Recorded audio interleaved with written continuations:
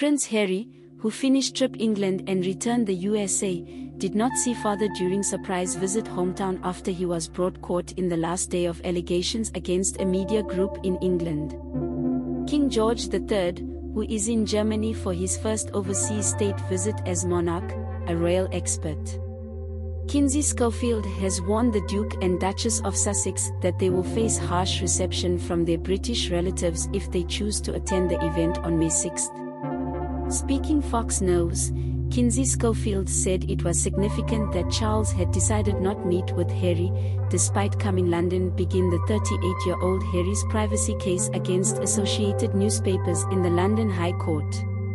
The King's diary is usually written months in advance.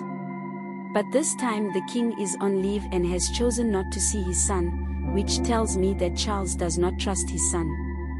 He does not want drama before the coronation and clearly thinks Harry's complaints are unimportant. If Harry and Meghan attend the King's coronation, they should bring their parkas because things are going to get chilly, Kinsey claimed, adding that Charles's reluctance to spend time with his son is a definitive example of the outcome.